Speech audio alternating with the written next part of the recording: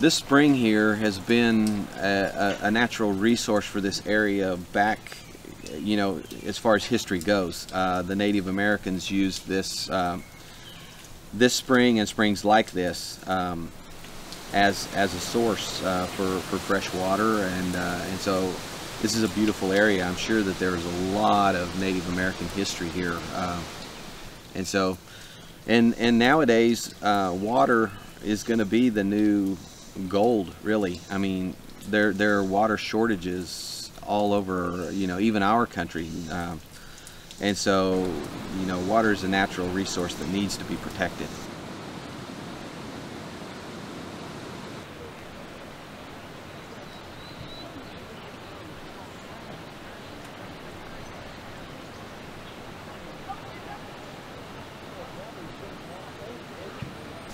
We were able to get through the restriction at 225 feet for the very first time, and my big concern was getting back out again with the flow, getting wedged in, and we were able to go through it and come back out.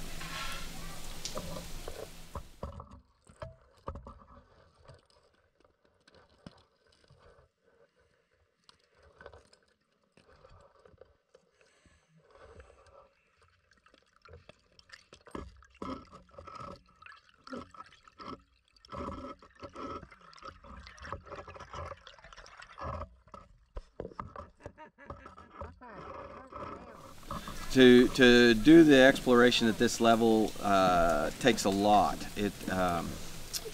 You have to have a good team in place because safety is really important. You have to have a lot of training. The whole team has to have training in specific areas also. We have people that are trained medics. We have you know, rescue divers. We have people that specifically are to go set safety tanks. So there's a lot of training needs to be done in addition to regular cave training. One of the first things we do is we go in and put a guideline in to the surface.